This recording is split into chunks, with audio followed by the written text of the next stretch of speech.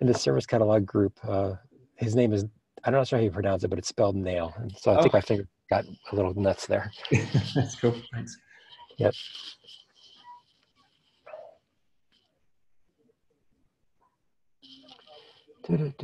All right, 3 after, why don't we go ahead and get started? All right, community time. So for those of you who might be new on the call, which may just be one person, this is a time for people who don't normally join the call to bring up topics they would like for the community to discuss that are not on the agenda. So do we have any topics for discussion? All right, none. Moving forward then. No update on SDK. In fact, there was no meeting today. Demo work. So we're making some good progress there. If you guys were to look at the very bottom of the proposal doc for our demo scenario, hold on a sec. Let me see if I can get down to the bottom real quick. Okay, that's okay, it's taking way too long to load. But down at the bottom, there's some sample message flows, and Jude, maybe you can paste a link into the chat here, but Jude put together a swim lane kind of flow as well. Down here at the bottom, what you'll see is, I'm sorry, so go ahead, Jude. Yeah, let me just find that. I'll put the link in there. Yeah. Basically what we have here is that basically the sample message flows for one complete walkthrough of the demo of somebody ordering coffee, the supplier running out or the retailer running out, getting more supplies, the truck handling it, all that kind of stuff. So this should be getting awfully close to people being able to code up some stuff. Hold on a minute. Let me copy the link here, just so you guys can see what this one looks like too. All right, so here you can see it. We're not going to go through it here, but the point here is that if you guys are interested in participating in the demo, make sure you join the demo Slack channel. If you're not in it already, ping me and I'll invite you because it's a private channel. But this doc should give you most everything you need in combination with the swim lanes. We will have a phone call. I apologize for the late notice right after this one to do some more discussions about it. But otherwise, we do have phone calls every Monday at 1 p.m. Eastern as well to go through it. But we do have the infrastructure up and running. I personally have written a sample function that handles all the various roles, and everything does sort of seem to work for the most part, but we need more people in there to make sure that it works in general for everybody. So, but as I said, we are making some good progress there. So if you guys want to participate from a company perspective, please join. The sooner you get in there, the easier it will be for you, because this scenario is actually a bit more complicated than previous scenarios that we've done. So we want to make sure that you have time to get all your code working right if you want your company logo to appear as part of the demo. All right. Any questions or comments from either the other Doug or Scott or Jude or anybody else from the demo team? Not yet, but we can save them for the post this call. Yeah. Yep. All right. Okay. Moving forward then. KubeCon EU, nothing really much has changed there. As far as I know, I don't think anybody's really done anything with the charts. I think, Scott, what was the date you noticed? It was like, what, May 5th is like the official date for when they're supposed to be due, but most people don't pay attention to those or something like that. The only date that people need to pay attention to if you're supposed to be presenting is we did agree that by the end of this month, meaning the end of April, we would have a rough draft available for this working group to review. So you know who you are. Start working on those rough drafts and those slide decks that we put out there for people to work on. We do have a phone call after this one at 1 o'clock, so it's going to be a combo demo call versus KubeCon planning call, because for better or worse, it is kind of the same people, but there were a couple questions there I had for you guys. So if you can make it to the call right after this one, please do try to join, because I do have some things to discuss there. But are there any questions from the broader community about what's going on there? All right. Lastly, relative to conferences, as I mentioned before, we do have a 35-minute cloud event session and a 35-minute serverless working group session. They were both approved. We are looking for speakers. I will be there, so I could technically handle both, but I would really appreciate it if someone else was going to be there to participate in the fun.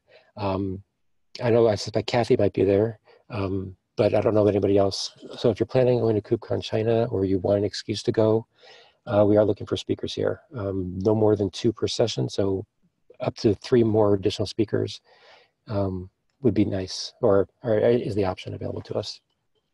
Okay, so just ping me offline if you want to speak about that one or speak at that conference. Still haven't done my presentation yet for this. There's nothing for you guys to review there. I believe the next TOC call, I think maybe next week, where they're going to discuss what independent users means. So we're still waiting on that decision. All right, let's jump into PRs, unless there's any topics people want to bring up before we get into PRs. All right, moving forward then. All right, so I can't remember this gentleman's name, Mike. Okay, Mike Winters made some changes to the serverless white paper that we produced. So while this isn't a cloud events topic, it is part of our serverless working group stuff. And basically, I think that's it. Yeah, he just made these set of changes here.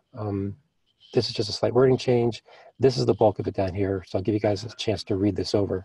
I think we had 2 people review it so far and they were okay with it, but I wanted to give the group the broader group a chance to look it over. So I'll give you guys a sec to read that.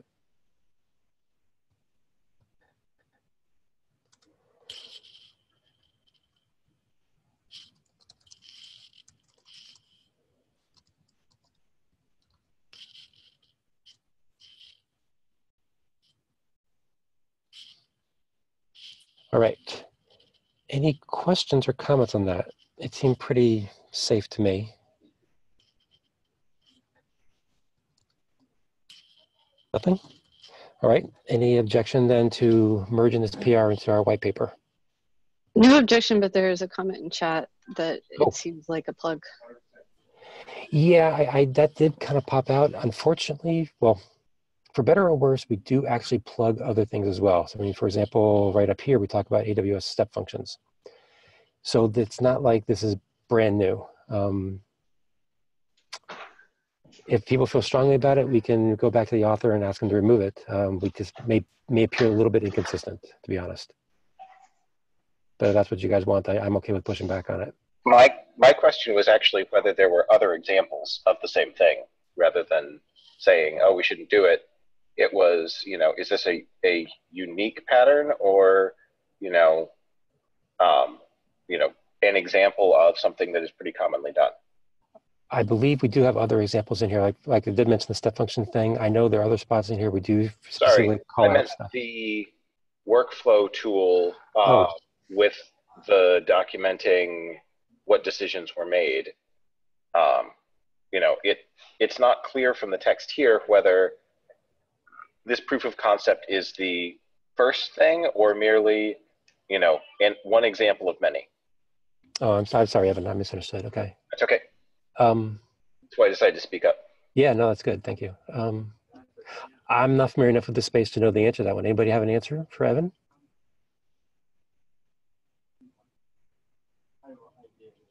Okay, not hearing any. My point of view on this is, if there are others and people want to mention them, I think it's fair to call them out. Yeah, it seems harmless to me. I just, I was curious whether, a example from a particular consultancy as a proof of concept was, if that was enough, or if we wanted more references. Yeah, I think I'm fine with leaving it as is. Yeah, I think if we had more, I don't think anybody would object to adding them, but not hearing anybody speak up, and we are where we are. Okay, any other questions or comments? All right, any objection then to approving this one? All right, cool, thank you guys. Whoops, I can't type. All right, Klaus, would you like to talk to your PR here? Yes, so background is that I'm thinking about this PR I was supposed to provide for quite a while already about immutability of event context. And I felt it was difficult to speak about this without a few new terms, or terms we were already using actually, but they are not defined yet. So like producer, consumer, and intermediary, I think, is important also for that. And so I just tried and came up with something I felt was reasonable, but I'm happy to get any feedback, and I don't know if people agree to how I see, for example, the difference between producer and source. That might be one of the things people would discuss about. Yeah, so that's the background. Okay. Just one thing, since it doesn't fit on my screen, there's one more edit down here, which changes producer or change to producer and consumer down here on this one line. Yeah, so producer for me is always something, well, let's say, active. So basically a piece of code, a process, a container, whatever, that is actually putting or creating the event in memory and then sending it, while a source is something more logical, a logical construct that in this abstract way is then the source of the event. I mean, we have those examples like a GitHub repository or whatever we have as typical sample sources. Okay. Any questions or comments for Klaus?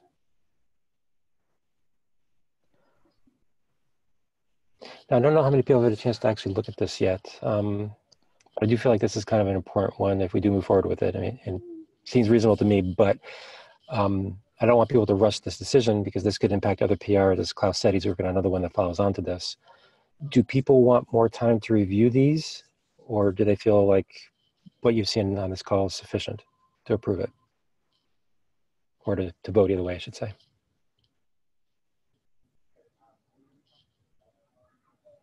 Okay, speakers. I have one question regarding the description of source. I find it slightly contradictory that it talks about source as the logical system or service, but then says if a source is not aware of cloud events, a producer creates the cloud event. I think if a producer is a specific instance, process, or device, and source is the logical system, the source is basically never aware of cloud events because it's a logical system and not something actually creating the implementation details. I mean, I think we're attempting to distinguish here between, for example, GitHub, which doesn't produce cloud events, but you might bridge them into cloud events. And I think some of the Microsoft implementations are actually producing cloud events. And so you would think of the Microsoft sort of systems as being a source, but you would need some external producer in addition to GitHub to generate an event, a cloud event from GitHub. Oh, indeed, but maybe it should say if a source is not aware of cloud events, a middleware producer or an external producer creates the cloud event, because if the source is not aware of cloud events, the source's producer will not create it, and that's how it reads to me at the moment.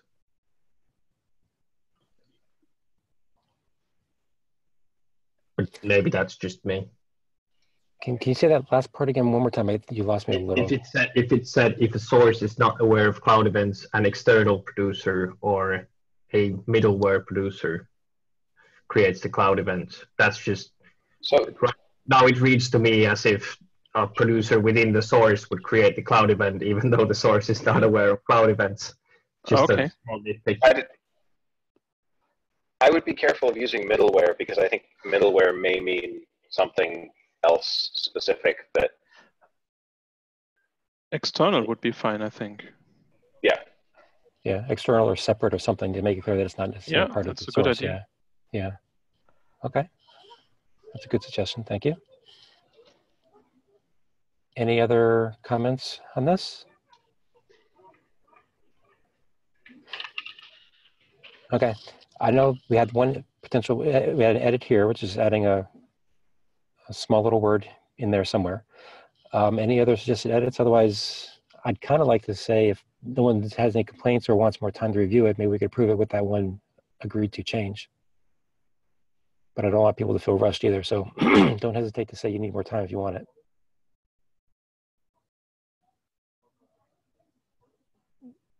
Okay, so Klaus, it sounds like you're okay with making that one minor change. So if you can make that change, and then we'll ask for, you know, 1 or 2 LGTMs after that offline. It sounds like people are okay with approving this. Is that okay? Is that fair with everybody? Okay, not hearing any objection. Approved with.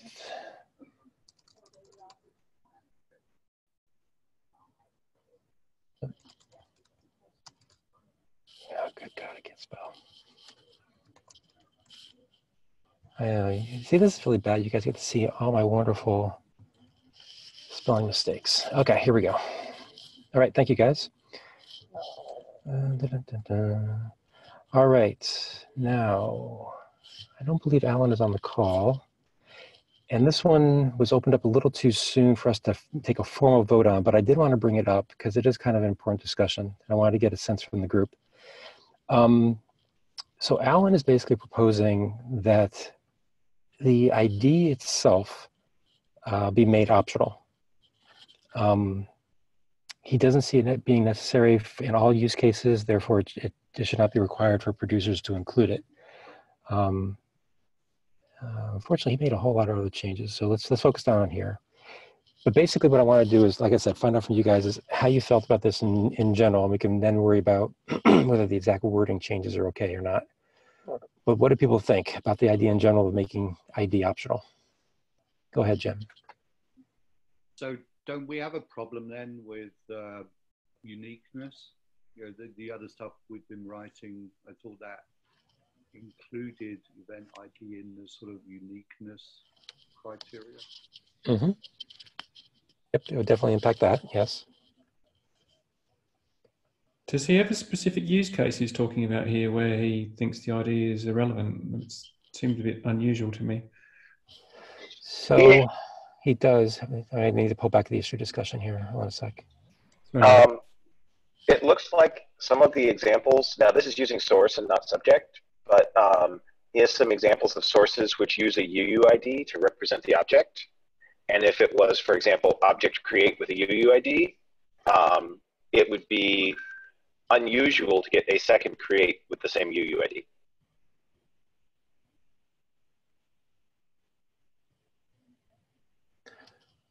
Wait, Evan, you lost me on that. What's the problem with that? I mean, events should be immutable anyway. Well, it's not clear that you need an ID for that create event because you already in the source or subject have a UUID, which is unique.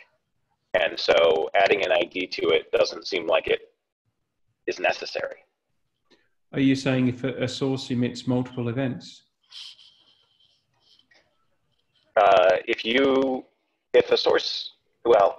If the source string is unique already, do you need an ID as well? Well, the source is one entity. The events that it emit should also have IDs, I would have thought, so you can distinguish between them. You don't want a case of something going wrong somewhere within one of the transports and receiving the same event multiple times, even for that purpose. If you look at the examples that are added in this PR, there are sources with a universally unique URN using a UUID. And yeah, files changed. Yeah, but sorry, I'm a bit out. I think this is a strange use case. Scroll back up to 10. If you have a create, for example, with a source like that, there should never be another create with a source like that. If that's actually specifying the object that got created. So, but doesn't that? I apologize. Jim, is your hand still up? No, sorry. Okay. But so Evan, I'm a little confused though. I agree with you that if there's a particular event that's flowing around where the source happens to be unique, that technically someone could use that same source as some sort of unique identifier. But you can't guarantee that at all because the purpose of those two properties are really very different. They have different semantics and different purposes in life. But that doesn't mean that they couldn't, for example, take that UUID from the source and use that in the ID field itself because they know it happens to be unique, so it serves the purpose well. I'm not attempting to suggest that this is a good thing that we should include, but I think the thinking is if that source is already unique, guaranteed unique using something like a UUID, maybe you don't need ID as well. I'm not worried about the extra bytes. Yeah. Yeah. Can I just add a comment here? I mean, it seems, on first glance, it seems counterintuitive to have an event without an ID. And my second comment would be, why don't we just do the obvious thing here first for the common use cases, and if we hit edge cases, then we can push that back to whoever generates the event to provide a blank ID or something like that, or a sentinel value or something. But it does feel counterintuitive. So if I remember correctly, I think also one of his concerns was not only that he may be asked to produce a field that is not necessary for his particular use case, but also that creating unique ID could be very expensive sometimes, depending on the environment. I think that was another one of his concerns. Just trying to channel him since he's not on the call. Oh, Christoph, your hand's up. Yeah, there is in the PR, the first line in the optional part, scroll back down.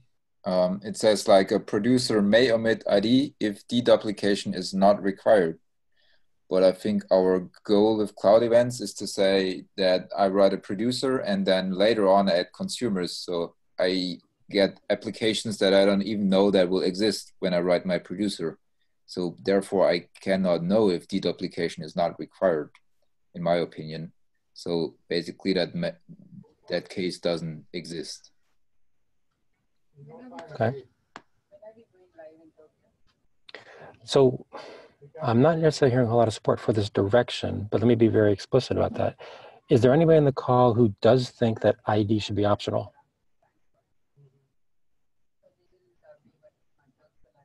Okay. I've heard, Tapini? Oh, I want to go after that. I'm not so concerned about the changes to ID. I mean, if someone has a closed system where they don't need the duplication, I don't really care if they use ID because it's a closed system. But I'm more concerned with the changes to source. It adds additional constraints.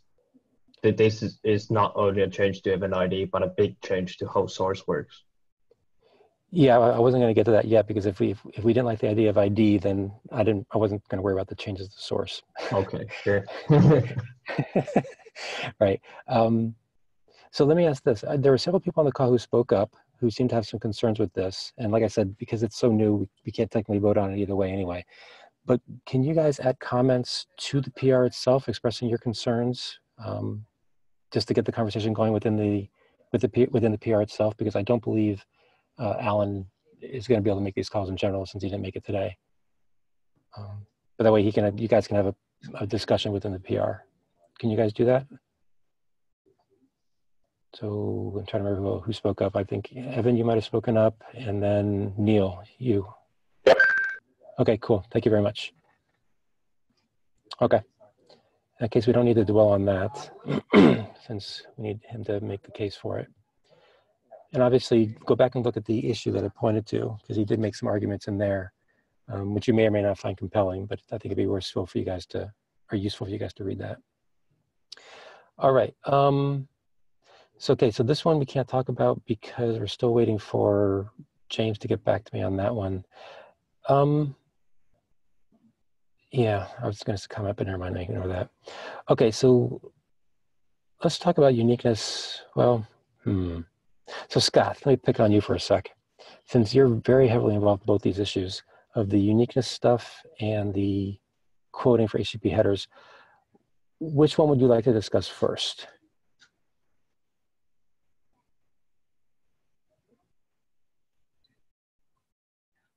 Scott? He may be having Zoom issues.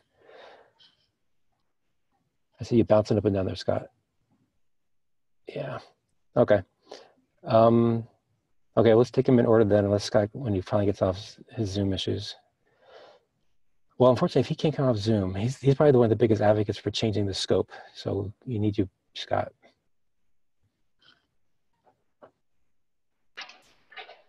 I may be able to speak to some of them too. Okay, well, okay, so let's talk about the scope of uniqueness.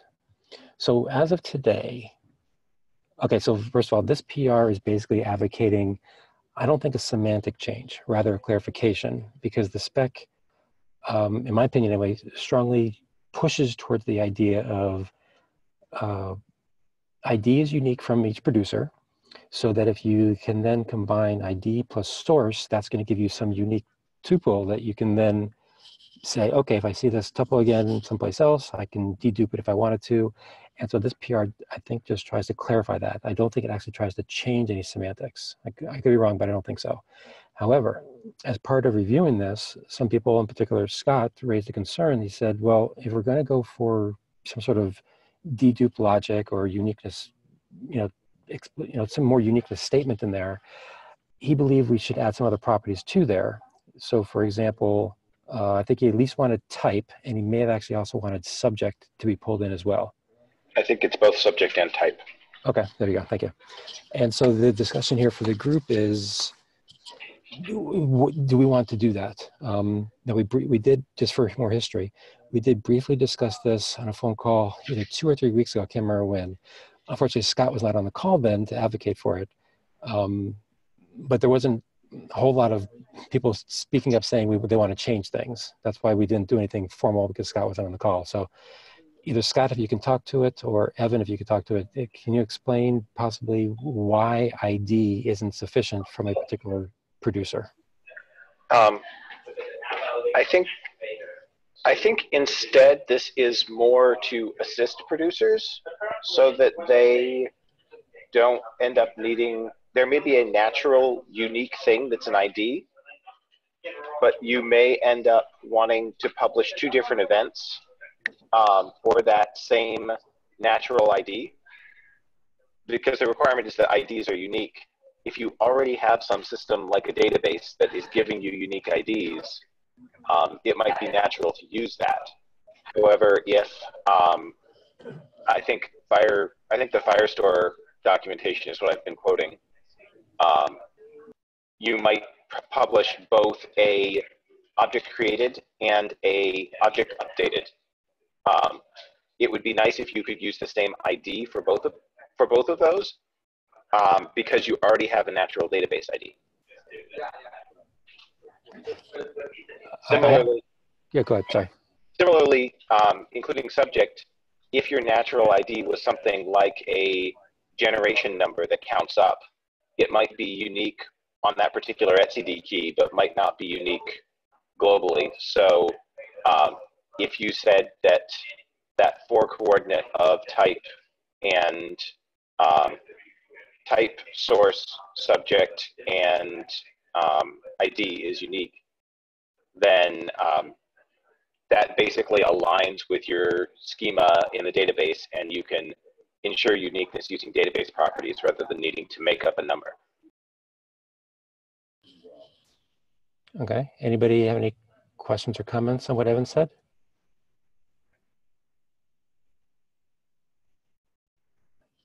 Oh, come on. You guys can't be quiet. So another specific example is publishing Kubernetes events, which have a generation pulled from etcd. If we believe that the source and subject split is useful, the source might be your Kubernetes cluster, but then the subject would be the particular object that was updated.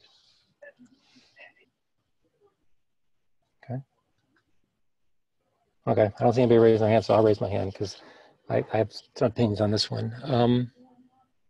It seems to me, though, that there's a little bit of either confusion or potential confusion with sort of the path that you're headed here, because while I agree that the entity that is producing the cloud event itself may look at some incoming field and say, oh, okay, I can use that field for the ID, it's still the cloud event producer's responsibility to make sure that ID is actually unique. Because the minute you start making assumptions that it actually has some other semantic meaning, like for example, I think in your example, you had the same ID being used for the create and an update. The minute you allow those to be shared across events, you almost get into the situation where you almost have to define the semantic meaning of what it means for that same value to appear in both events. And we don't really need to get, or it hasn't been our position to get into explaining what a lot of these extra fields mean, especially from an application level perspective. Right? So I can trivially make those two unique, right, by putting a abbreviation based on the type in front of that database thing. Right. And then I can make the IDs unique. But that seems like I'm adding extra work to the producer for the purposes of adding extra work to the producer. And it doesn't really seem like saying, hey, if you want to publish these two events, you need to put some uniquifying thing in front. Adds a lot of value to the downstream consumers who could still just take off that prefix and try to match things together. We're not saying that they would have to be unique. We're just saying they're allowed to be the same if they're different types of events. Yeah, but I think what you said there is kind of interesting. You want a consumer to be able, or let's say we did munge type and ID into one field, like you were suggesting. You said a consumer there could split them apart and look at the ID part and do some reasoning about that. But I would actually argue. I'm actually saying you could compose ID with some prefix that's related to the type and that unique database sequencer that you've already got. Right. No, I get that. But then you said the consumer could then split off, take off that prefix and be left with the database ID and then do some logic based on that. And I would actually argue that would be misusing our spec to do so, because we don't define, well, that was weird. We don't define the semantics of this ID to mean anything other than it's just unique, right? If you want a field in there that represents some application level semantics so that people can correlate events in some way, I would suggest that there's some other field that you guys should use to do that, and create a new field. But this field is not meant to be used for that kind of correlation. And try to get people to use it for that would be I'm not suggesting using it for that correlation. I'm suggesting if you want it to be unique, if you have a database that produces unique identifiers, that's a good way to make sure it's unique. Yeah, and that's the way I kind of view it, which is it's the producer's job to make sure it's unique. And if for whatever reason this producer doesn't have unique IDs on its own, but between type and source to become unique, then do exactly what you said. String cat all of them together, stick that in ID. Then we should probably just document that. Yeah, I would much prefer that type of solution with the recommendation like that, simply because when you get into this notion of different, like 4 different fields to combined make something unique, you then have to explain what does it mean when only 3 are unique. They're different. They're completely unrelated. Well, but then what's the point of allowing it? I'm not going to use the right word, so let me just stop there. It just seems awfully weird. So, okay. Anyway, I spoke too much. No, that's okay. No, anybody else want to chime in here? At the risk of Google arguing with Google, go for it. My conception is if you are emitting an event, you are a source. And and it sounds like that is not your understanding. By the definition of the PR that we reviewed half an hour ago, there's 2 bodies there. There's the source where the event came from, and then there's the adapter that's actually making the event into a cloud event. That's what we're talking about. But from the term, in terms of the cloud event, isn't it a source for the cloud events? Is that wrong? I've always interpreted it as the source. Oh crap, you lost him. I lost you. Okay, until Scott gets back. Rachel, do you want to keep going? Do you want to wait for Scott to get back, or should I move on to Tapini? No, I don't want to. No, I think that we have different ideas, and I want to let him represent himself. Yeah. Okay. We'll come back to Scott in a sec. So okay, Tapini. Go ahead, Scott. The source of the event is, let's say GitHub. The adapter is the thing that's actually converting it into a cloud event. I think there are 2 different roles but the source, if you want to go look up the original, like where this event came from, and you're assuming that the adapter is going to modify the source, I think that's a different kind of lying to the consumer of it. And it becomes very, very difficult to understand how to go and fetch the content, like the actual PR content, right? That's my point. Can you elaborate on, I apologize for jumping here, but just for clarification, can you elaborate? You said the adapter would modify the source. Why would it modify the source to lie? I don't think it should. It should say this event came from GitHub.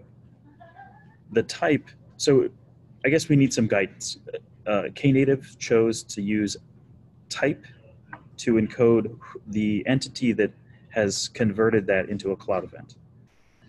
And thus it has a different schema than the original source emitted, because now it's a cloud event. That schema might be different if there are two opinions on how those events get converted into cloud events. Is this, I'm just wondering, are we verging into the mutable or immutable cloud events space as well here? Like, does middleware need to change something to make that coordinate different if it goes and adds a context attribute? But it's not middleware. It's well, no, I'm wondering, are we verging into that discussion? We could be. It kind of is middleware. So I feel like we may be verging into it, but I'm not sure we should. So let me go to the queue since some people are waiting. To Peony, you're next.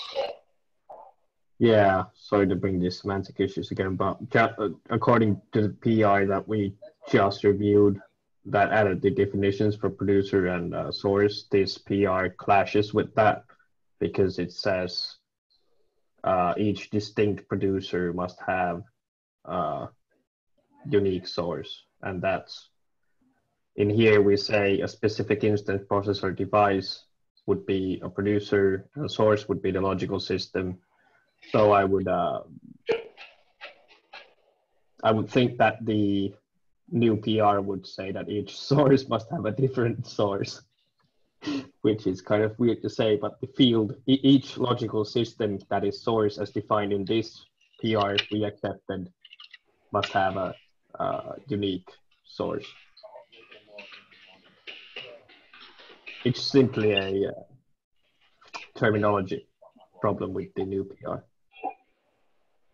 So I apologize, I got lost in that. Are you saying we might need to modify the text here? No. In the other PR, if you look at it says an application must assign a distinct source to each distinct producer. Instead, according to that other PR, it should say an application must assign a distinct source to each distinct source. Okay, we'll worry about that. That's exactly what I'm talking about. So there could be more than one producer producing for a distinct source. And in that case, like, how do you understand the resulting cloud events that come from those two producers? I guess I don't see the problem. Well, the problem is that they have different schemas because they made different choices. The producers are making choices for that source because they don't produce cloud events. Right, but they could still have, the same producer can produce two different events with two different sources, or the same source, doesn't matter, but the producer is just responsible for making sure that whatever ID it chooses to put in there is unique, right? That a single producer make a unique ID, but right. There are two producers and there is one source. That seems to contradict the sentence that the mouse is just by. So it says an application must assign a distinct source to each distinct producer. So how could there be one source and two distinct producers? Easily. Let's say you have a distributed system that has a user service. It has two instances of a user service. Those both are distinct producers, but they would create events with the exact same source because they are part of the same logical system. But But I can buy into that scenario, but I'm still confused as to why that's an issue. Why isn't it just those producers, each of those producers must make sure that the IDs they produce are unique? Yeah, have a UUID. That's what UUIDs are for. Yeah, I guess I still don't see the problem.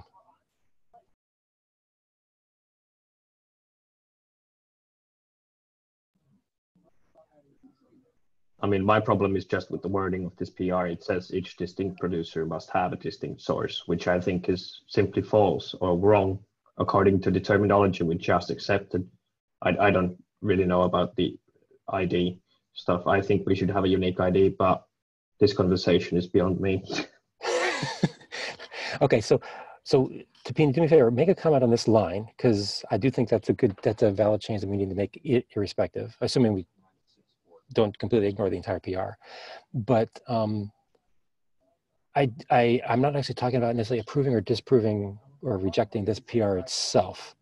I'm more talking about the concept of whether ID is sufficient for uniqueness or whether we need to pull in other attributes.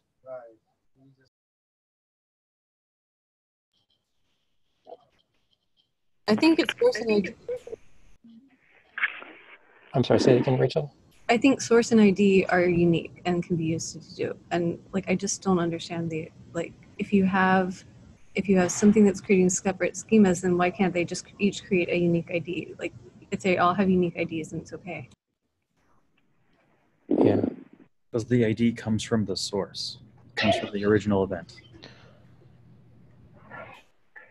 But that's the producer's choice. And I think, I'm not sure you heard Evan's comment earlier about how technically the producer could choose to take the subject, the type, and the ID from the source and concatenate them all together, and that creates a unique ID. If that's what this particular producer needed to do in order to make sure that everything was unique. So it was more of a statement of guidance more than a spec change. So maybe on that. maybe ID is not needed. We can delete ID and just use type, source, and subject. No, you still we still need ID. But why? It's in the subject. No, ID provides you a unique value.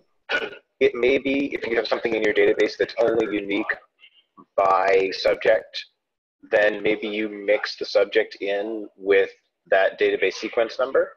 You can do it by concatenation. You could do it by something like using a hash if you really want to make sure that people don't do the, oh, look, I can split this string apart thing that Doug's worried about.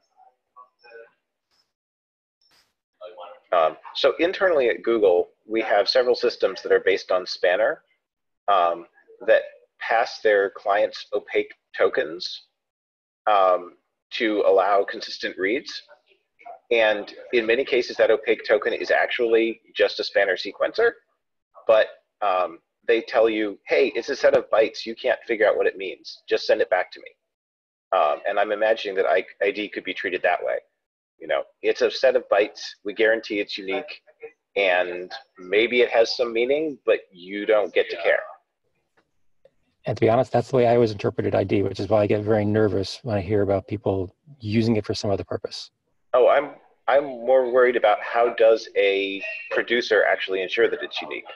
I'm not recommending that downstream systems try to use that property for anything other than uniqueness. I'm just trying to make it easier for producers to produce guaranteed unique values.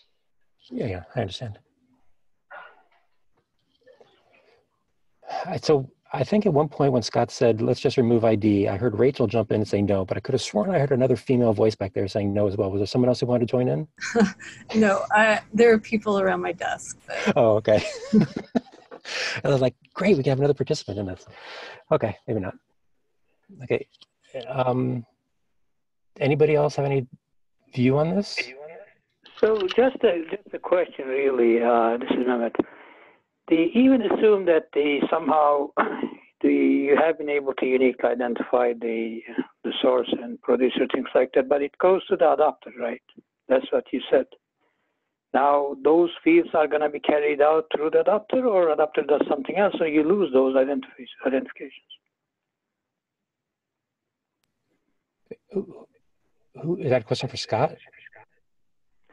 I guess I'm asking generically here because my understanding is you said this is going to go to an adapter to become a cloud event. And in that adaptation, do you lose this information? Do you lose this unique identification in the adaptation layer? If I understand your question, I think that's up to the adapter to decide how it wants to get its job done. Its only requirement is that its output produce a unique identifier. Where it came from is completely up to it. Right, but so are we putting as a requirement what the adapter should do here, or are we going to leave it alone, or what? As of right now, that is not something that we get into. The spec just defines what goes on the wire. It does not get into how somebody produces the information that goes on the wire. At least I don't think it does. Well, okay, I mean, the information on the wire, so if it is not being modified, then no problem. But if it gets modified, then do you lose this unique identification or not? You're trying very hard to create a unique identification here. Yeah, I think in this case, the adapter that Scott's talking about is not an adapter from one cloud event to another. It's just some random bytes from some random event and turning it into a cloud event.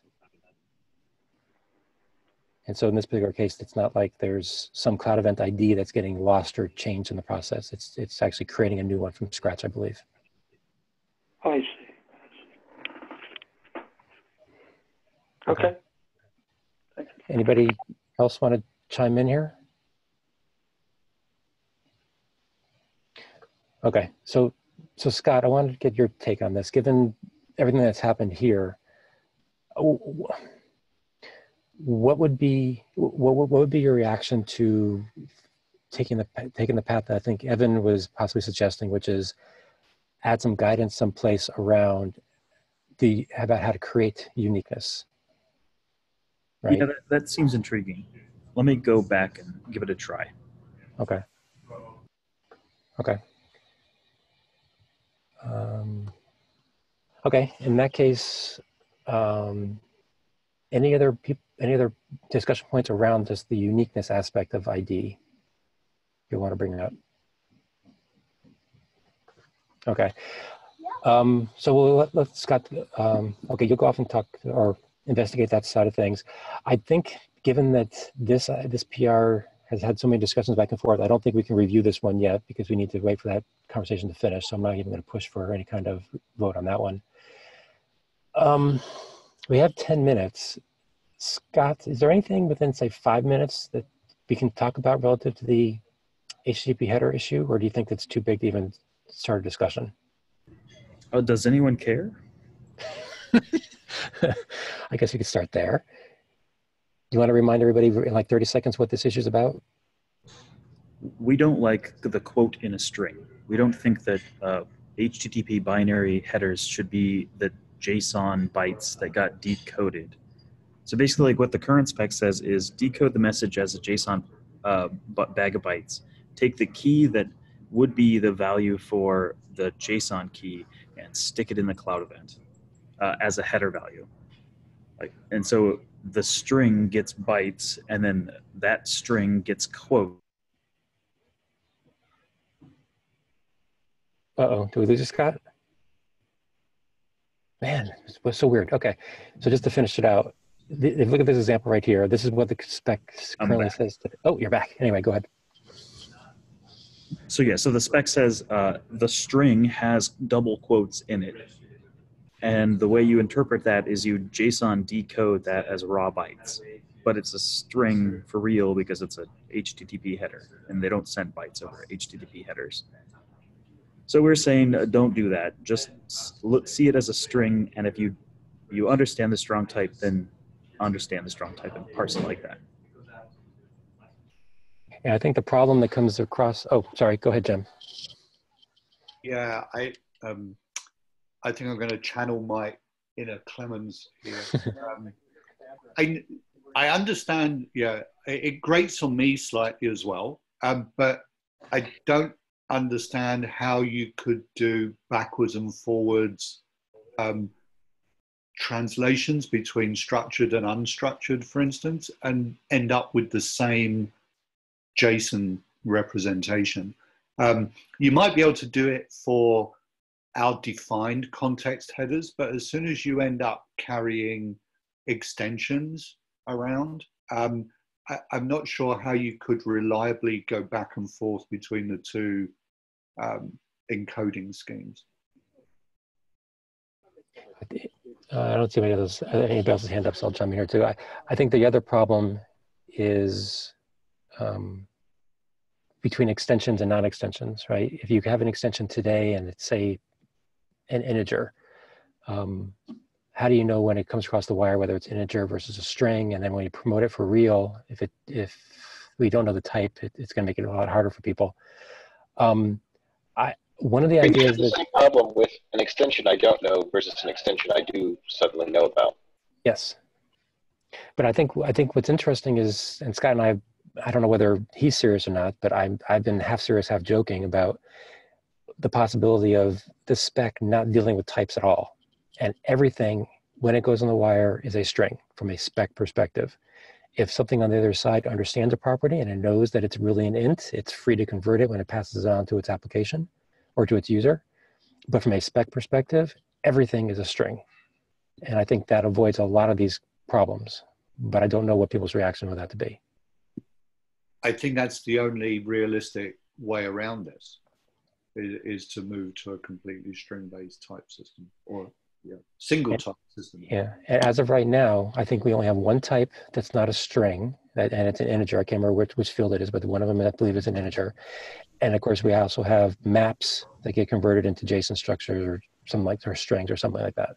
So the alternative to the make everything a string is make everything a string at the top level and don't flatten maps. And then you preserve typeness. Well, how would a map look? Would a map look like curly brace JSON? It would look like line 279. 279. Okay, curly brace JSON. Okay. So that value could be a number, and it would still parse on the other side as a number. The trouble is if you try to promote a number into the flattened contexts, it becomes an issue. In this particular case, if this was a custom attribute, the user doesn't know whether it's a string that just happens to start with a curly brace versus its actual JSON, right? I assume somebody would have to know the data type on the receiving end, right? Yeah, but what's the difference? Well, it's not. I just want to make sure that technically it's still just a string. It just happens to look like JSON. That's right, and because it looks like a JSON object, the other side can optimistically flatten it out and give it to you as a actual map, not just a string. No, I think it should actually be a map, if I understand you correctly. So in terms of the Cloud Events type system, this is a map, not a string. Maybe we made a mistake there. Yeah, so I thought the suggestion was to just move to primitive types of string, but still allow maps. Yeah, we'd have to. Yeah, obviously we need to think more about the map case. But we're running a little long time. But I did want to at least bring this subject up for people to start thinking about it. And please comment in this.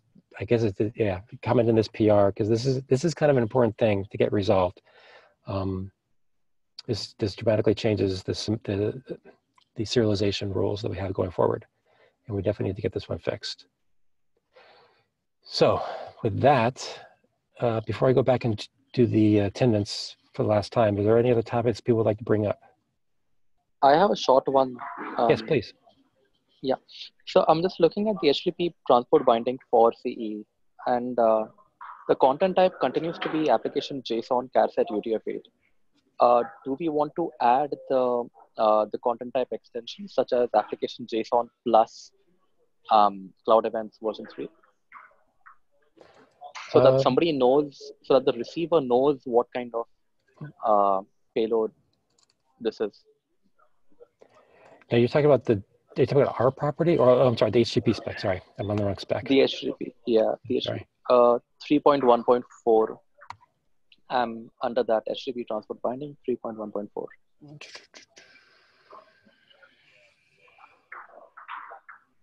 Yeah, so look at the content type there. I'm proposing to add application stroke JSON. Sorry, application stroke plus cloud events plus JSON. That's only for structured data. Yeah, this is binary. Because notice you have the CE attributes. But isn't this structured as well? No, let's see if we can find an example of structure. Here's the structured one down here. So here we do that because the content in the body is a CE. Ah, okay. So that's the difference. Okay, got it. All right, okay. Thanks. Mm-hmm. Good question, though. All right. Any other topics? All right. I think I either heard or saw Doug in the chat. Victor, are you there? Victor? Yep. Okay, I hear you. Javier? Oh, it's Javier. So, what about Erica? Are you there? Yeah, I'm here. Okay, excellent. What about Richard? Hi, Doug. Hello. Did I miss anybody besides Javier? Eric Erickson's here. I jumped on that late. Okay, Eric. Oops. Anybody else? All right, cool. All right, thank you guys very much. We'll talk again next week. And for those of you who are going to the KubeCon EU or involved in the demo stuff, please hang on the call so we can continue those discussions in the next hour. Otherwise, everybody else is free to leave. Thank you, guys. Thank you. Bye. Bye. Thanks. Yep. Unfortunately, I'm going to leave a comment on the 422 PR deck. It's getting kind of confusing now that we have a terminology for a source which does not equal the contents of the field source. So when you said you want to leave a comment, you meant on Klaus's PR? No, on the, well, I guess both. I should, but I don't really know. The definitions for the source in that new terminology versus the field source results in very confusing text now that I'm writing it out. Well, the field source says it's identifying the producer, and that's then not appropriate anymore. Yeah, we're probably going to have to rethink that. But I still have a feeling that the concept of source is, well, kind of underdefined. So far, we were just using another undefined term to explain it, but yeah, it's very nice to have that terminology, but they do conflict now. Anyway, we'll probably talk about that next week or something. I'm leaving some comments now. Sure. Yeah, please. Is there any reason to think that we should not merge Klaus's PR? Because I don't want to. I don't want to rush it. Yeah, I do think so, because this is really confusing now that I'm writing it out. Yeah, it's good. I know. I would prefer more discussion. So. Okay. Yeah, I definitely don't want to rush it.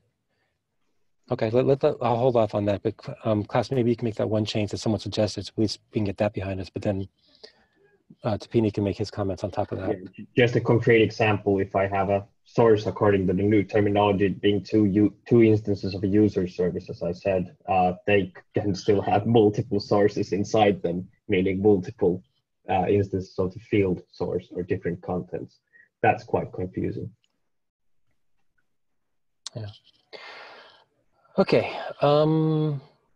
Okay. It's after 1 o'clock my time, so we can get started. Actually, hold on a second. I just see one thing here.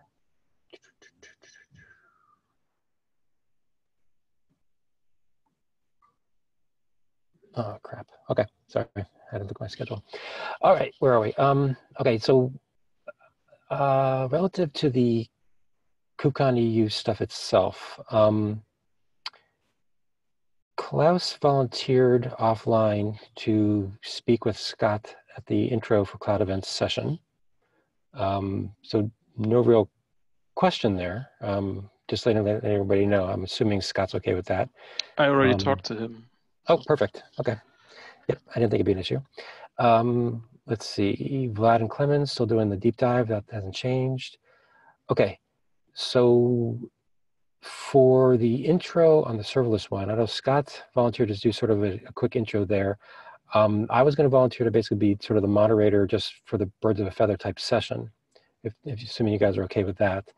But the real reason I wanted to speak to you guys was originally for the Serverless Summit, Kathy and I were going to do a tag team for a summary of what has the Serverless Working Group been up to. Unfortunately, Kathy is not going to be able to make it. Now, I think this is only a 35-minute session, so I could technically do it all myself, but is there somebody who'd like to go tag team with me on this? Unfortunately, Scott isn't on the call. At one point, he may have indicated some desire to do that, but since he's not here. Anybody here on the call want to join in that fun? Okay. I Not hearing anybody. I don't know if I have the time, honestly. Okay. Well, I'm not asking because I'm trying to pressure somebody into it. It's more, I don't want someone to feel like they were excluded when they wanted to do something. Like I said, I have no problems doing it myself. I think it's only a 35-minute session, so it's not exactly huge. I'll refrain from now. Okay. Okay. Well, I'm not hearing anybody jump up and down. What I'll do is I'll reach out to Scott to see if he really wants to do it. Honestly, I think he might be overloaded because he already has others. What he has, doesn't he have? Yeah, he's doing the intro there. Then he has this serverless thing here, and he may have other talking sessions there. So he may be overloaded, but I'll reach out to Scott and see if he wants to. If not, like I said, I'll do it myself, but I'll let you guys know. The reason I'm bringing this up now is I think by this Friday, meaning tomorrow, they wanted to have all speaker names set in stone. So what I was going to do is send them a note to make sure they have the list we have in here on their website, so we don't have to change it later on. Okay. All right. So now with that behind us, unless you can you guys think of anything else relative to the KubeCon EU we need to discuss? Otherwise, we'll jump into the demo. Okay. Let's jump into the demo. Where is it? There it is.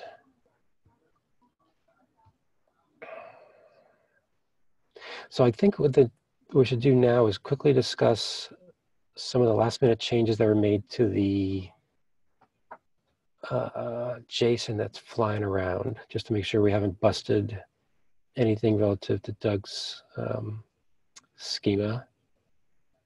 Hold on a sec while it finishes loading. This doc is getting way too big. Okay, so let's just start at the top here.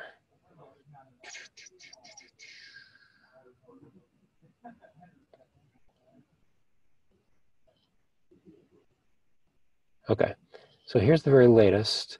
So I don't think last time we talked about this ping and reset. I wanted to talk about these and make sure you guys are okay with it, because they're a little bit funky, but they're more procedural or setup-ish. I'm not sure what the right word is. So right now, if someone registers with the system and something happens and they end up dying, there's no way for the controller to know that they're gone. And in particular, it'd be nice if he did know so that he can reassign people to different jobs. So for example, if a supplier goes away, we don't want a retailer waiting forever for him to get new cuts from that supplier. We want some other supplier to take up that role. And the only way for that to happen is for the controller to rebalance things out, but he can't do that if he doesn't know somebody's gone. So what I was gonna suggest was that every 60 seconds, everybody who's playing in the game send a ping. And if the controller does not get a ping from you within 90 seconds, he's going to assume you're gone and rebalance things appropriately. I'm not 100% sure that's eventing-ish or not, but I feel like we need something like that in order for the controller to maintain a usable demo going forward if people come and go. What do you guys think? Okay. The other concern with this is this means you can't actually write a normal serverless function to do this work. Or you'd have to have something else like a cron job kind of thing that wakes your thing up and to send this ping every 60 seconds. That's the other part that had me a little bit worried, was if someone wanted to write nothing but a pure function that scales down to 0 when he's not being asked to do anything, he can't actually do that anymore. He has to keep something up to at least send a ping every 60 seconds. Is that going to be a problem for anybody? Jude, did you want to speak? Are you guys there?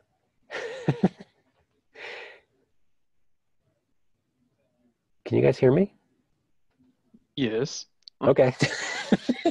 You guys are like really, really quiet today. You're killing me. Okay. I mean, so does this sound okay? I mean, I know it's not ideal, but I don't know how else to deal with these situations.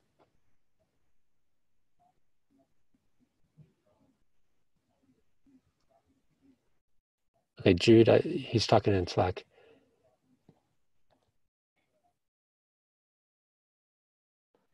So if we did turn it around though, how does the controller know that the other guy isn't there? Or are you assuming it'd be a request response ping?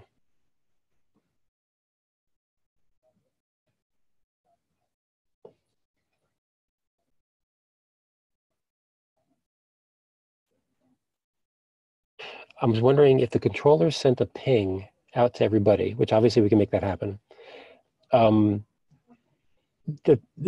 Are you assuming that the participant would have to send a reply back? Because pings are typically one way, right? Or all events are typically one way. So we'd have to turn this into a request response kind of a thing. And we'd have to use RabbitMQ for that purpose. Okay. So how, I'm trying to figure out if I don't know if you guys can hear that. There are children running around here. Okay, I agree with you that it allows them to scale down to 0, and then you have to come back up every minute or so whenever the guy sends a ping. How long, because the ping goes through RabbitMQ and it's not HTTP request response, how long do you envision the controller waiting? I mean, do you think it's fair to say he has to get a response back within 5 seconds? Is that sufficient? I mean, I guess we could play with the timing, but is that kind of logic sufficient for here, or is that going to be problematic? Because things might be slow and I'm not sure what I'm trying to say. I'm okay with that. Okay. What do you guys think? Doug or Klaus, what do you guys think about turning the ping around and making it, in essence, a request response through RabbitMQ? And this is addressing a concern that, can you run through that scenario again, where this is, why this is needed? Right, so let's say there's a supplier out there who's supplying small coffee cups to some retailer. Yeah. What if that supplier's system goes down? Okay, so backing up, so this supplier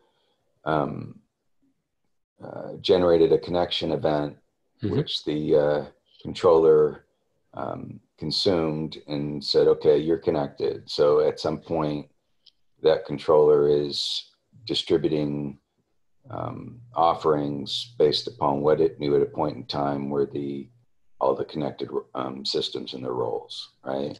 Correct, yes. Okay, and then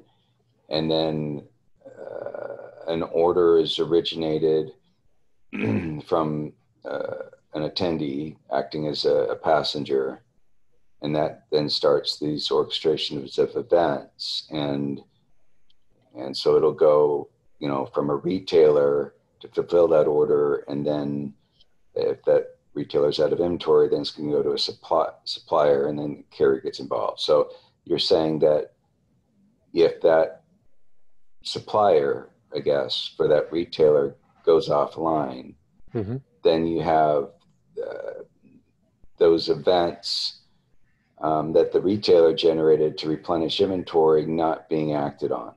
Correct, yes. Okay. And so what you're saying is that if the controller knew that supplier went offline, then you would send events that reflected a new event or a new offering configuration, so that another supplier that was still online would be able to handle those events that were already issued. But then how does that work?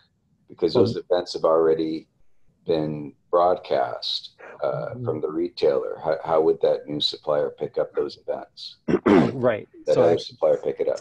Yeah. So actually, you've kind of addressed 2 different problems, and my solution only addresses the first half, which is, okay, somebody went away, and the controller needs to rebalance who's processing what type of orders. I think the ping thing works for that scenario, right? And as long as there isn't sort of a offer or an order in flight, it works just fine, right? But you're right. The minute an offer is sent, if somebody doesn't receive it to process it, an order is sent. An order is sent. Yeah, sorry. When an order is sent, if there's no one there to process it, then unless that retailer resends the order, you're right. We're screwed. I haven't thought about how to address that problem yet. Do you have a recommendation? Like maybe should people be prepared to resend events if they don't get or resend orders if they don't get acted upon? Or do you think the controller should step in here and take some action? Well, do you even think that's a real concern for a 5-minute demo that this happening, and or are you looking at it more for because this would certainly be an issue if this was something you were going to be putting in place in real world, but for a 5-minute demo, would this happen? So I'm basing this upon previous experience with our other demos, which is, you're right, technically it's a 5-minute demo. We can just make sure everybody's up and running and everything's fine. People have used these demos for meetups or other types of events outside of the initial KubeCon type of environment. And I'm hoping people keep up their endpoints after the KubeCon so that they can choose to show this in a meetup, for example, if they wanted to, because we have people do that. And that's why, for example, the Mad Libs demo is still up there, because people do occasionally use these things. Got it. And so as these things come and go, I want people to have basically a working demo that they can use at any point in time. So, Jude, you're talking about a timeout. That definitely is possible. But when the timeout happens, do you think the controller would resend the offer, or do you think it would somehow tell the retailer to resend it himself? How do you see the timeout playing out? Because what I'm actually also wondering about is whether if the controller had a timeout, then we probably don't need the ping, because they kind of serve the same purpose in a way, right? So if the controller noticed that an order was sent, but a corresponding action wasn't taken as a result of that, he could assume that guy who was supposed to be processing is now dead and rebalance everything. And then he could technically resend. He could make the controller resend. He could send out the thing again after he does the rebalancing. I like that, because that you have your inherent ping or non-ping from the timeout. Yeah, I definitely like that solution better as well, because it allows everybody to also be completely serverless as well. Let me think about that, because that's a lot of work in the controller. But I guess he has all the information to know, right? I mean, he knows what supplier is supposed to pick it up. He knows what carrier is supposed to react to the supplier.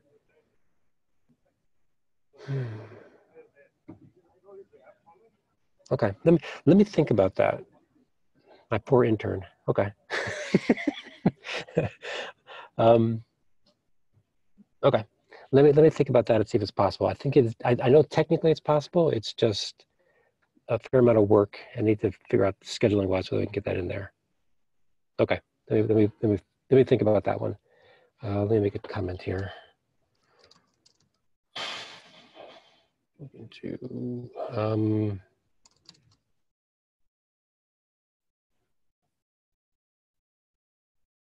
I mean, I think it would be easy for him to, because he's putting the graphics on, right? So he's showing,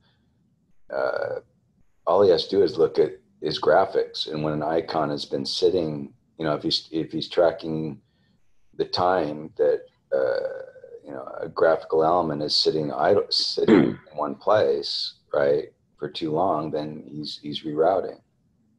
I don't want to get into it, but no, well, not quite, right? So, for example, okay. So let's walk through the scenario. A retailer gets an order from a customer for small, or something happens. The retailer says, "I need to order more cups," and it has to be small. He knows enough to put an icon on the screen that says, this guy's ordered small. It's a little bubble. Actually, have you guys seen the latest? I guess I could show you that. Source. I went to the, he moved it again, it looks like. Maybe. Well, the SourceDog and SoapHub are the same thing, so don't worry too much about that. But oops, hold on a minute. Let me, I need to bring in some controllers or some participants. Hold on. Gosh, my machine is like dying today. It's so slow.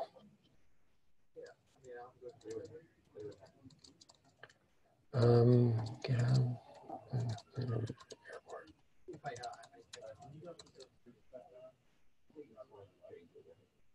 Oh, wait, sorry. There we go. Okay.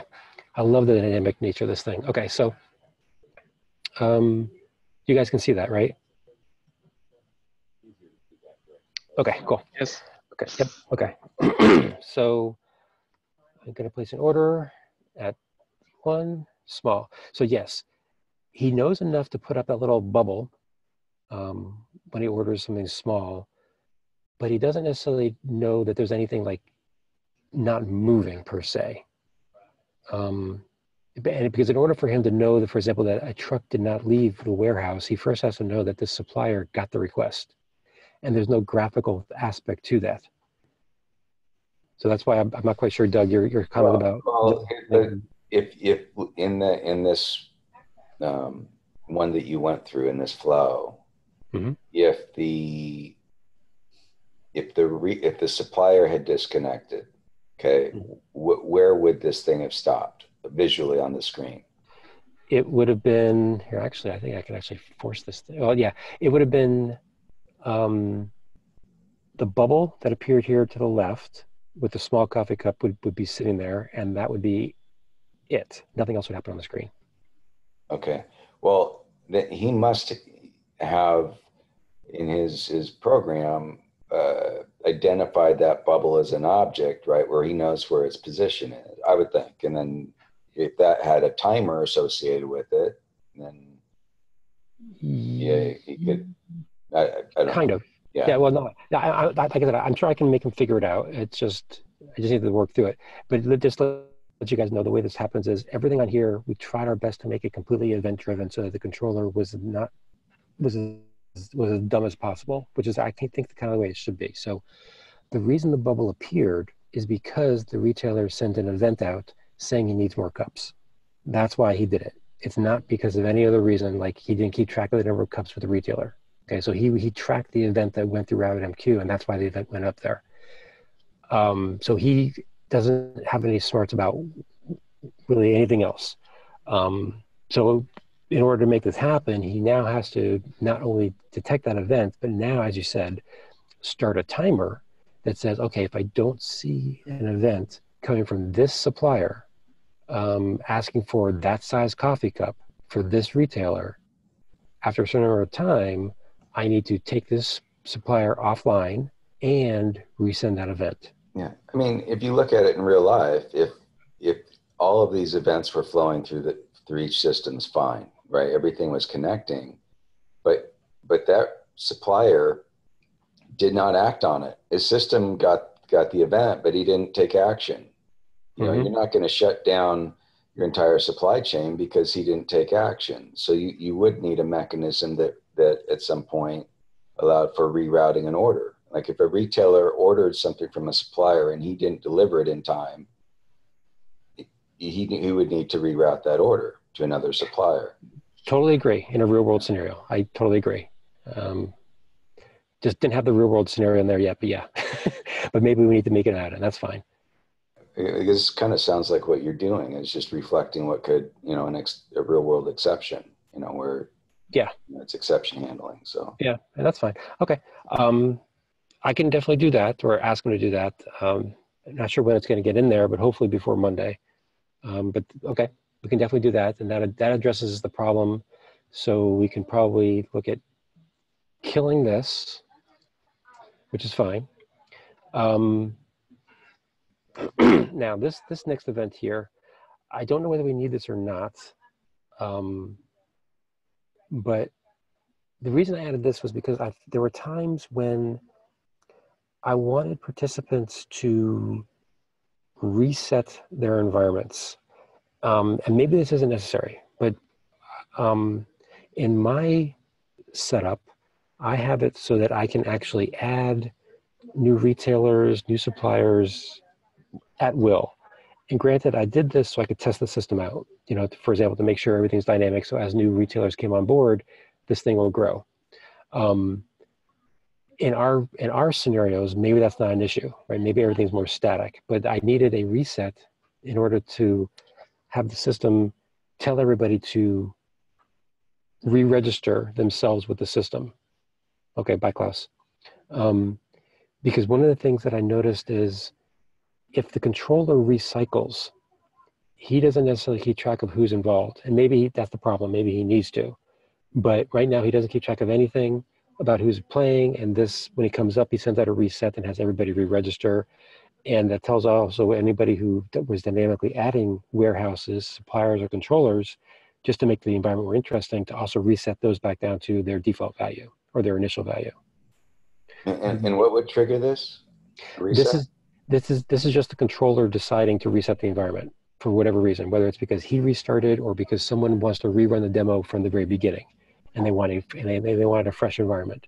So technically, anybody could send the reset event, not just the controller. So if you had, like you said, outside the KubeCon demo, you had others that just at any point in time wanted to go up and run through this demo. If you had two separate groups running the demo at the same time, then what happens? Then yes, they may stomp on each other, and luckily we never had that problem. But see, what's interesting is depending on how you want to show the scenario, right? If you want to, as you walk through it, you want to be able to show the connection message. Well, if there's a connection message only happens once, and it was a month ago, you're never going to see it again without a reset, assuming everybody stayed connected the whole time, right? So that's the other thing, is if you want to be able to reset the entire environment and be able to show the connections, flows, and stuff like that, then that works. So let me just show you what that looks like. Hold on a minute. Let me show you an example.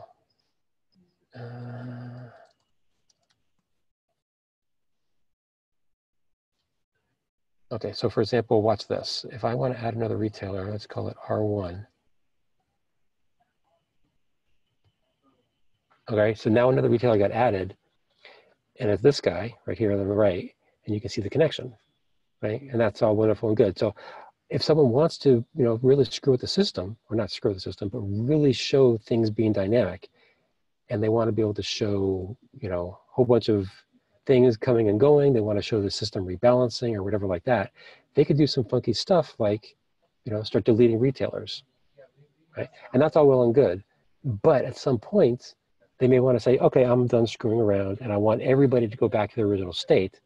They can do a reset and everything goes back. And that's what the reset message is you see right here. It got sent, I received it, and therefore I reconnected everybody up. I disconnected everybody who wasn't there, and I had my five different connections, 2 retailers, 2 suppliers, and 1 carrier. That makes sense to me, but who has control over that reset, I think, is important, because you could have somebody up there clicking reset all the time and blowing out the game for anybody that was trying to participate. That is true. So at a minimum, the only people that would ever know about the reset are the same people who have access to the queue, which are the people who have the user ID and password to the queue, which are only us, right? So it's not like any random person can do a reset or actually do anything with this. So that part's a little bit secure. The only concern we have is what you were talking about, which is what if 2 people are running the demo at the same time? Whoa, why things disappear? That's kind of funky. Well, I just think you send that you would put on the UI that the game's being reset. Yeah, I mean, we could do something like that. Or what we've done in the past is also people have told the group when they were using it, and just to make sure no one was screwing with it at the time. That's another thing. I'm less worried about that, to be honest. No, but I think the reset's important. Okay. I'll like I said, I'll keep that in there. Why did everything get blown away? Weird. Okay, I'll have to look into that. Okay, so I'll keep this for right now. So Jude, I'm not sure I understand your question. 100% reset doesn't involve the controller as well. It does involve the controller. The controller forgets everything and and requires everybody to re-register, if that's what you mean. Which is why, in my case, I had to resend the connection messages.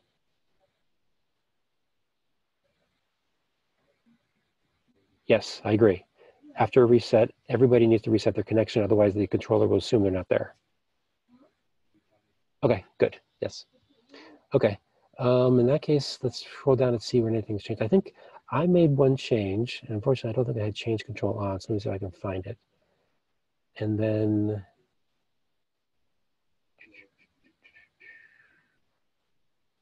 okay, it may have been here. This may have been it.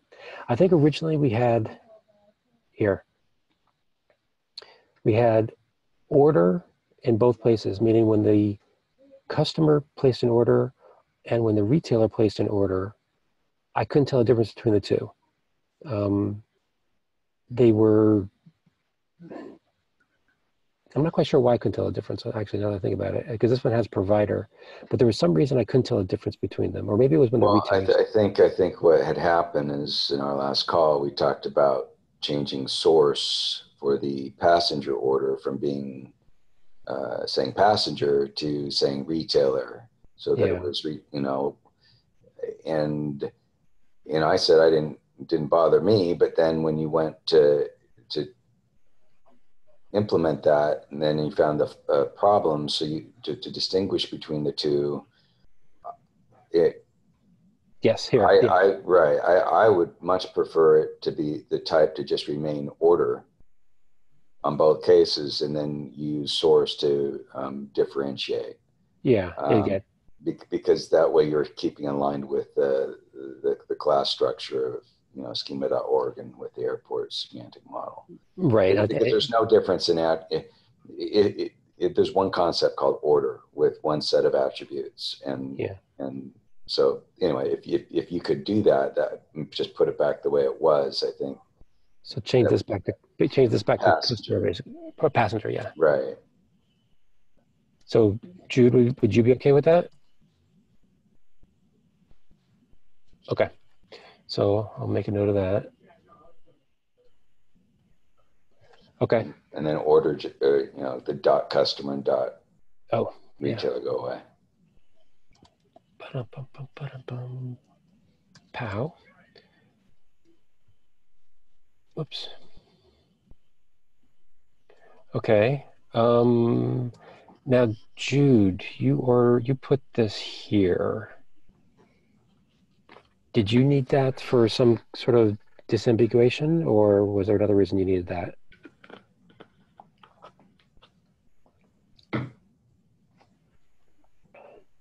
Okay. But it sounds like, Doug, you're saying that breaks the model. It breaks the model. Are you okay with removing that, Jude? Okay. So, well, I can't do that. Okay. So okay, good. Okay, so we'll kill that one. So order.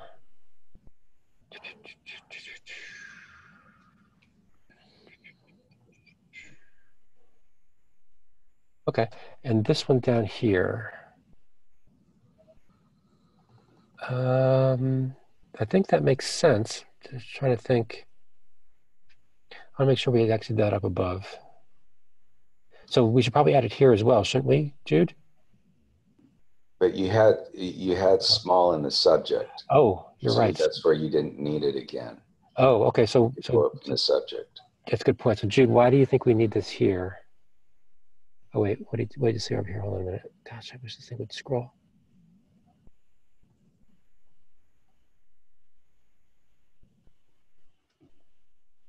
Interesting. So Doug, you have any reaction to that?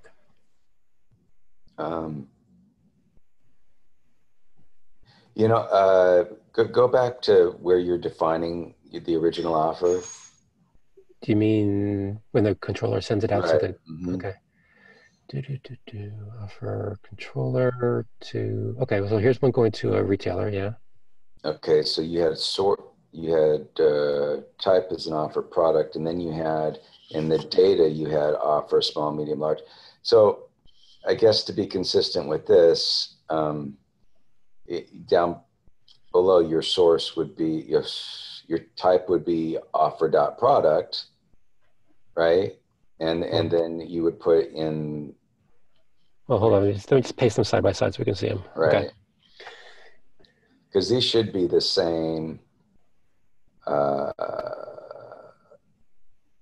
you have subject supplier there, so we didn't really pick the one from the retailer, but the retailer has a similar one. True. Well, let me just double check. We'll make just so we're consistent. Right there, I think. No, sorry. Go up more. No. Subject. That's supplier. Carrier here. Is it? That's a connection. Darn it, where is it? No, we don't have one for the retailer. We don't, because we don't tell the retailer what he orders or what he offers. Everybody offers small, medium, large. That's why. Okay, so it's a new. Okay, so go back to what Jude wanted to do, because I don't think it matters. I mean, I think if it's just putting offer or size small, the subject in that case, okay. Again, we're kind of creating a hybrid here anyway. So as long as the type is offer, you could put size in the data if that helps, and then just remove, and subject becomes, I guess, irrelevant at that point. Yeah, that was going to be my question. So Jude, if we did that, what would subject be in this case?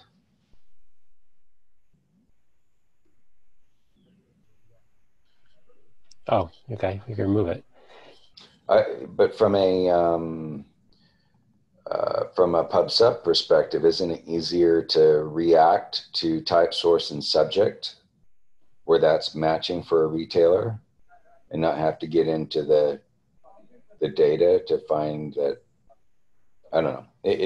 No, you have to anyways, because you got to get inventory level. Well, you are. Well, it's a couple of things there. One, I think you are correct. However,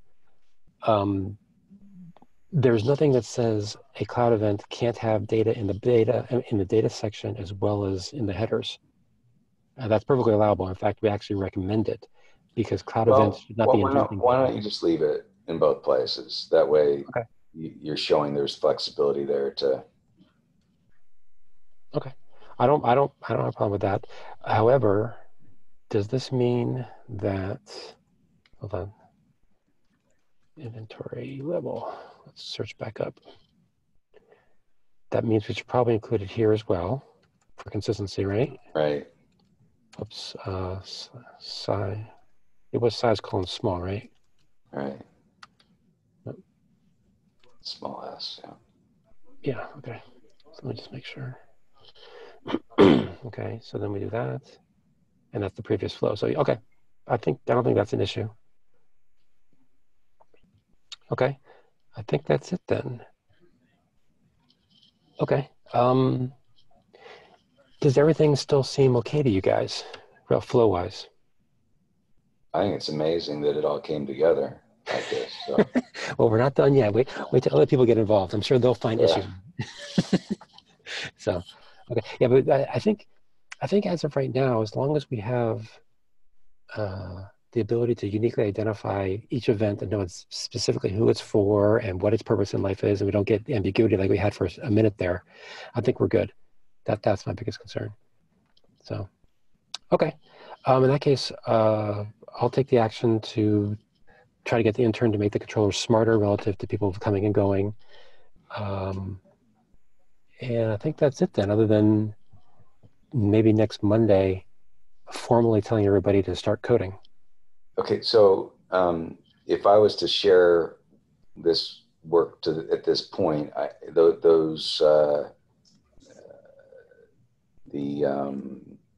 URLs to the two parts of the UI are they're right there, right? That's not moving, and those are always up at this point, or do they get shut down? So okay, so they are not moving. Stability of them is a little questionable. It depends on how I leave things. I'm trying my best to keep it up. I can't guarantee they're up 24/7 yet, but I'm trying my best to keep them up as much as I can. So yes, I just can't guarantee it.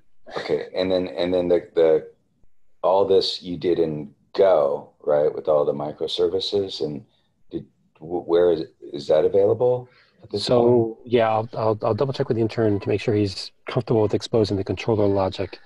The controller doesn't even, it's more about what would be implemented by the I was afraid you're going to say that. Okay. Give me a couple more days to fix that, because I did something kind of hacky, because everything's in one gigantic executable right now. I didn't have separate microservices for things. It was just easier for me to manage it that way. I do want to break it up. So give me a little bit of time to split it up so it actually looks a little prettier. Okay. So the URLs is this one here, and what's the other one?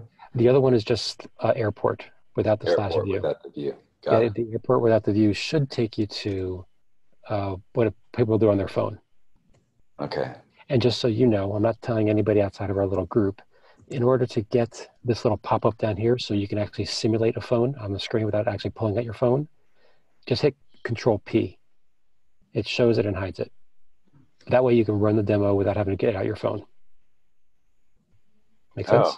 Okay. So just do a Control P on this screen. Yes.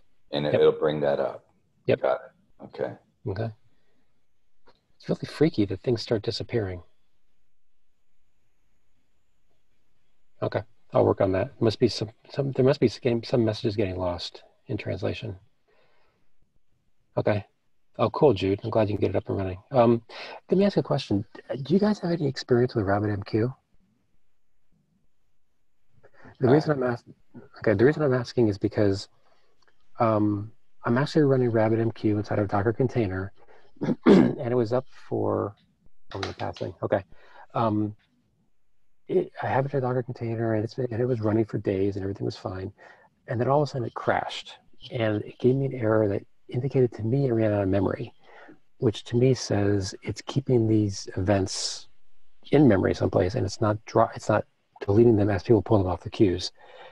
So it's interesting that Jude just mentioned Redis, because that there's another implementation very similar to this that used Redis. But RabbitMQ was chosen because somebody had suggested it, right? Yeah, there's no hard requirement. I mean, if there's a better choice, I think we could switch. Well, I was going to contact Redis and see if they wanted to participate in this. So is Redis just a pub subsystem? I've never actually used it. No, it's a events. Can be used for event sourcing and in memory persistence of these events. And so it has its own. It has a way to. They have a new streaming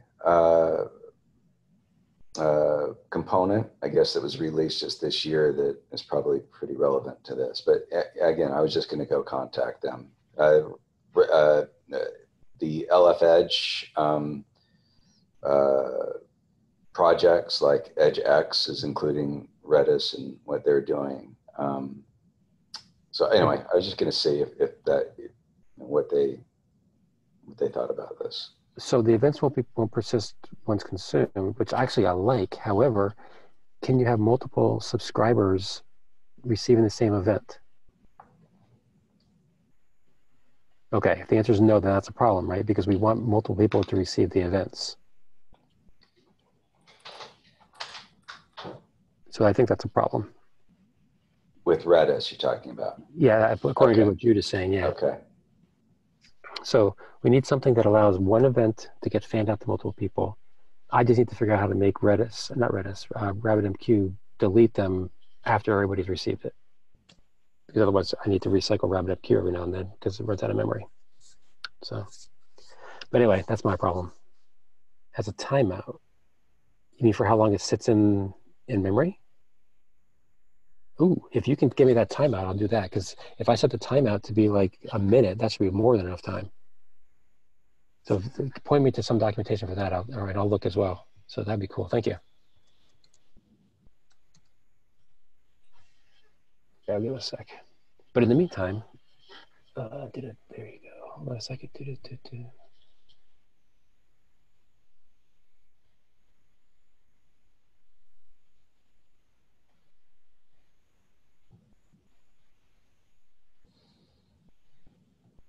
Ooh, I like that.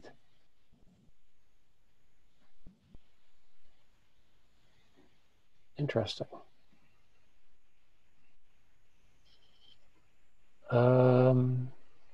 So, okay, that's one thing I don't actually do is I don't have a config file. Maybe I should start looking into that. I just basically bring up a RabbitMQ Docker image and use the RabbitMQ CLI just to add a user. But maybe I need to just look at config files. Hold on a minute. Oh, okay. Well, we don't need to take up your time. I can investigate this offline, but this at least gives me something to look at. Okay, cool. Okay. Anything else you guys want to talk about? Oh, that's good, Doug. Yep. Yeah, it's looking more and more like an airport. I think there are a couple little minor tweaks, but it's getting closer to look like an airport. Kind of funny. Redis does pub sub, but what does that mean? Does it do fan out? Is the question. Hold on. Oh, fan out. So what would be the advantage to using Redis over RabbitMQ?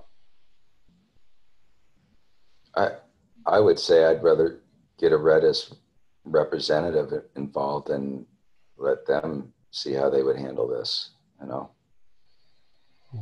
Interesting. So I'm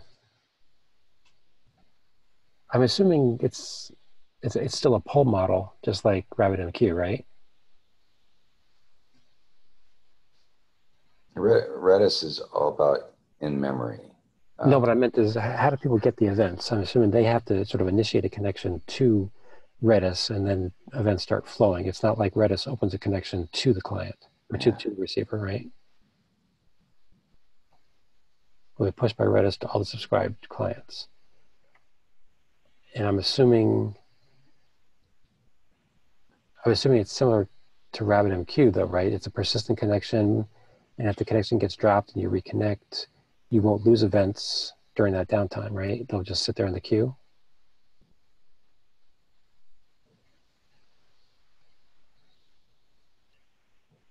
Is that right, Jude? They'll just sit in the queue until the person reconnects?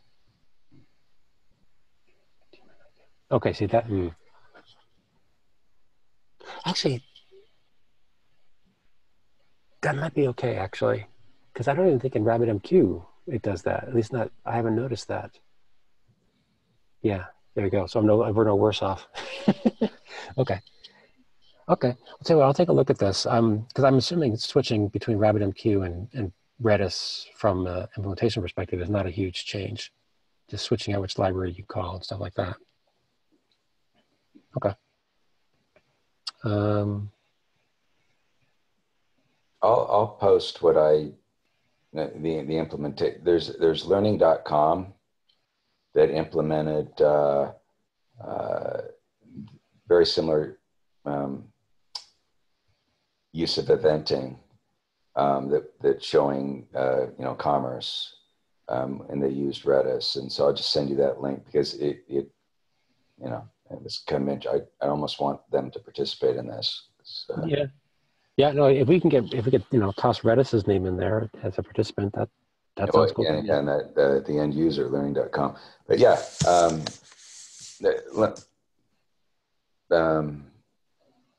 you should be able to kind of.